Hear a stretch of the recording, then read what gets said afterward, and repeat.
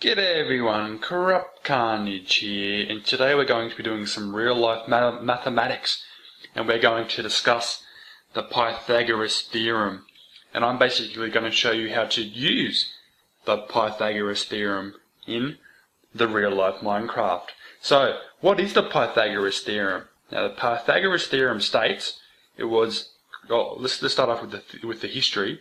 It was created by a mathematician called Pythagoras back in the 1700s, a long time ago, and basically he proved that c squared equals a squared plus b squared.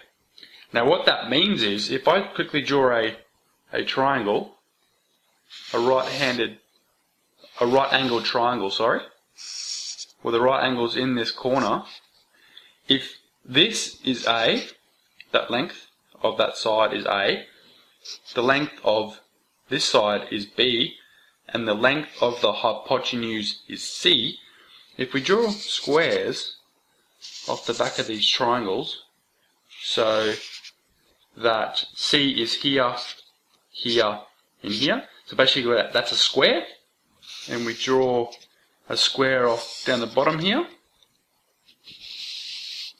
and the square is B, B, and B, so basically it's a square, as I said, and we draw another square off the other side of the triangle, so that A, and A, so basically that square is the same size. What this means is the area of this square here, so c squared, equals the area of A plus B squared. And C squared is C times C, which is the area, as I just said. And A squared is the area of here. So A times A is A squared. And likewise for B. So basically that's how we proved that C squared equals A squared plus B squared. So it's pretty simple stuff, but this can also be used for, I'll just draw a quick triangle before we get into the examples. If you have a triangle, say B is equal to 10 meters, the hypotenuse is equal to, just say, 12 meters, you can actually work out using this equation here, the Pythagoras Theorem, the length of A. And I will go through these examples in a second. But before I go into the examples, I want to rearrange this equation so we can get the formulas for C, A, and B. So if we know two dimensions of the right-handed triangle, we can actually work out the missing side. So let's quickly derive that. So first of all, C squared equals A squared plus B squared.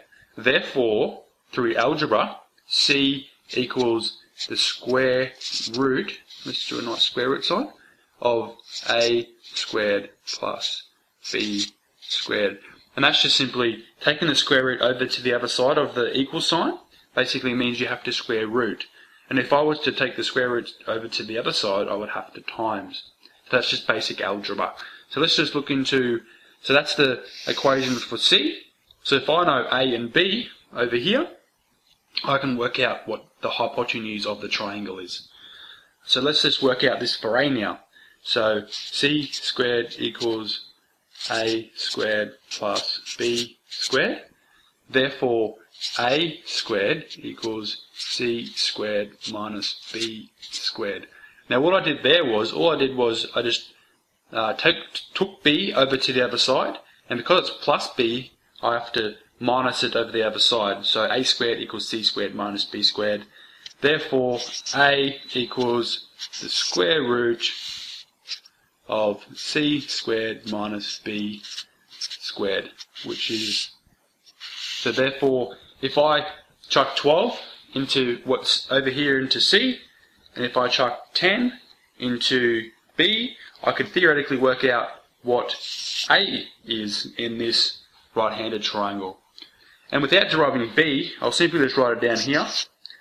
And b, if you do the same thing as I did before, same procedure, you'll get b equals the square root of c squared minus a squared. So there are your basic formulas from the from the Pythagoras Theorem to work out if you have two sides. If you know the measurements of two sides, you can work out the distance of the other unknown side of the triangle. So let's get into some examples now. So let's look at example 1. We have a right angled triangle with the hypotenuse being 13 meters, the b being 10 meters, and the unknown length being 8 meters. So from the equation before, let's drive it quickly again. C squared equals a squared plus b squared, and with rearranging that, therefore a equals the square root of c squared minus b squared. So if you throw these, 13 is c because it's the hypotenuse, b is 10. If you throw those values into the equation, therefore a equals the square root of 13 squared minus 10 squared. Therefore a equals the square root of 169 minus 100. Let's go up over here. Therefore a equals the square root of 69, which is a approximately equals 8.3 meters. So the length of a equals 8.3 meters. Pretty simple stuff, and that is using the Pythagoras theorem to work out the distance of a side of a triangle when you know the other two sides. So let's get into another example now. So let's get stuck into example number 2, where we know that this right-handed triangle has one side 3 meters, one side 6 meters, and we don't know the hypotenuse of the triangle. So we can work this out using the Pythagoras theorem. So once again, c squared equals a squared plus b squared. Therefore c equals the square root of a squared plus b squared. Now we know what a is and we know what b is because they're already stated in the problem. Therefore c equals the square root of 3 squared plus 6 squared. Therefore c equals the square root of 9 plus 36. Let's go over to the right hand side here because we've got no room in the bottom. Therefore c equals the square root of 45. Therefore c approximately equals 6.7 meters, without going into too much detail because that decimal point carries on to about 17,000. No, I'm just joking, about 100. Equals 6.7 meters. So that's another example of how we can use the Pythagoras theorem to solve an unknown distance, in this case the hypotenuse in this triangle, when you're knowing the other two sides. Anyway guys, I'm CorruptCarnage. I hope you enjoyed this episode of me going through the Pythagoras theorem. Please put a comment in the description about what you want me to cover next.